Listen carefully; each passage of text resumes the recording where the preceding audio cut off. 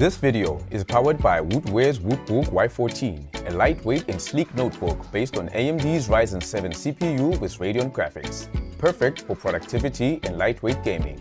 For more info, click the link in the description below.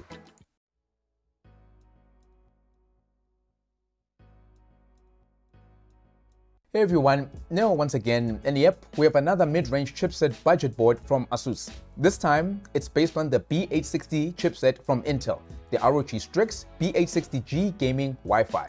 In as far as B860 boards go, this is one of the most expensive B860 boards you can buy locally. So what price are we talking about here? Well, I have no idea what the US dollar pricing is, as I can neither find it on Amazon or Newegg. However, locally, Woodware has it for $5,970. That being said, that's a high price for B860 board, and oddly enough, it's the ASUS PRIME Z890M Plus that makes the B860G a hard sell at face value, of course. The Z chipset simply allows more tuning and overclocking, whereas the B860 does not. At $5,998, the Prime board is simply too attractive an alternative to the B860G to not be considered. If for some reason, however, you're not interested in any form of overclocking, and let's face it, the current 200 series of CPUs don't allow much of this outside of the E-cores, then the B860G has a ton of features that can, in the right context, make for a compelling purchase. As a board, I think it looks incredible. The size and color scheme look great. The ROGI's aesthetic is perfect, and just purely based on the looks alone, the B860G is one of the best available.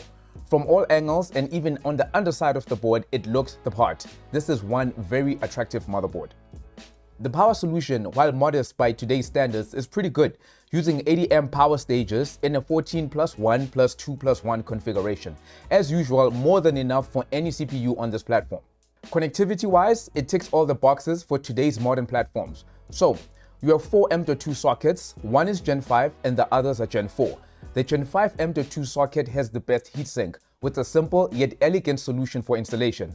The heatsink itself is quite beefy with plenty of surface area and should be able to keep current Gen 5 drives operating at peak performance or close to it. The other heatsink, on the other hand, for the remaining drives is rather thin, and if you populate all sockets, I think things may get a little bit toasty, especially with a high-end GPU installed dumping some heat onto the heatsink. As for the board headers, we have a single USB 2.0 header, 5 4-pin PWM fan headers, 3 ARGB headers, a single USB 3.0 header, and one 10 gigabit Type-C header for your front panel. Naturally, there's a single Gen 5 PCIe 16-lane slot. Turning to the rear I/O, we have DisplayPort, HDMI out, 4 USB 2.0 ports, 3 USB 5G ports, Thunderbolt 4, a single USB 10G port, a 20G Type-C port, clear CMOS and BIOS flashback buttons. We also have Wi-Fi 7 and Bluetooth 5.4 connectors, and of course 2 mini jacks and SPDIF out for audio. Speaking of audio, this Supreme FX solution is based on the ALC 1220p codec, a Savitech op-amp, audio-grade capacitors, all of which are enhanced by Dolby Atmos license. So pretty much standard stuff for high-end boards these days. Okay, so this is the part that is probably most important if you are considering a B860 board, and in particular this one, as it does attempt to mitigate some of the limits Intel has imposed on the chipset. Yes, you're unlikely to pair a K-SKU CPU with the B-series motherboard, but it does serve to highlight some of the constraints of the chipset itself. For one, it's not just the CPU ratio that you can increase with the B860. This limit extends to the CPU cache ratio, the NGU, and die-to-die ratio as well. While you can input these, they will not apply. As such, while the motherboard does support DDR5 speeds officially up to DDR5 9066, not only could I not get to such a speed to post, but even when I did get DDR5 8600 to post, the performance was limited. And why is that? Well, in particular for DRAM read performance, or write performance rather, you need to increase the NGU ratio, and since you can't, it remains the bottleneck for memory write performance.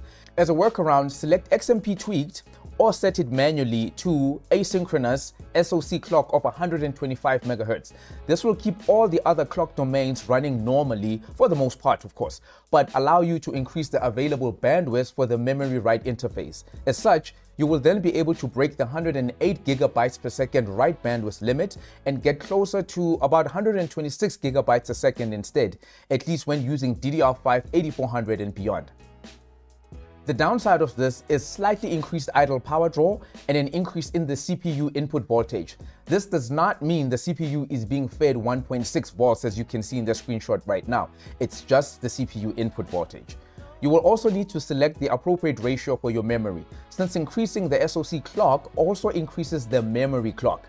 Since I was using Kingston's Renegade Fury DDR5 8400 memory, closest to this speed was DDR5 8417, which worked out just fine. Moreover, keep in mind that you can't set voltage frequency offsets on this motherboard as well, meaning some CPU performance is lost when compared to the Z series boards, where you can use the thermal allowance to increase the opportunities for the CPU to reach its peak frequencies.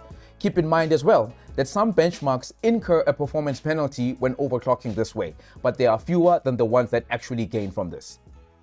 With that out the way, let's get to the benchmarks. Testing was done on the Intel Core Ultra 285K, cooled by the ROG Ryujin 3 360 ARGB Extreme, Kingston's Renegade Fury DDR5 8400 CU-DIMM kit, the ROG Strix GeForce RTX 4080, all of which is powered by the XPG Fusion 1600W ATX 3.0 PSU. First up, we have IDA 64, where the overclocking nets the system almost 40 GB per second more in bandwidth, while reducing the memory latency by 29%. The gains would be much less if it were not for the SoC overclocking. Next is V-Ray and Cinebench R23. Cinebench is one of the tests that is actually compromised by this sort of overclocking, as the score is reduced by a total of 13%. Cinebench 2024 on the other hand sees no change to the single core result but does gain 3% in the multi-core test. Geekbench 6 sees an increase in performance of 13% from the overclock, while the Benchmade 7-zip benchmark gains just 11%. SuperPi 32M is just 2.7% quicker, while the 3D Mark CPU profile test, much like the Cinebench R23, shows a decrease in performance because of the overclock. When we get to the gaming benchmarks, the performance is improved all around, with a Hitman World of Assassination gaining about 10% in both the 1% lows and average frame rate. Forza Horizon 5 shows a 20% improvement in the 1% lows, but a modest 6% in the average frame rate.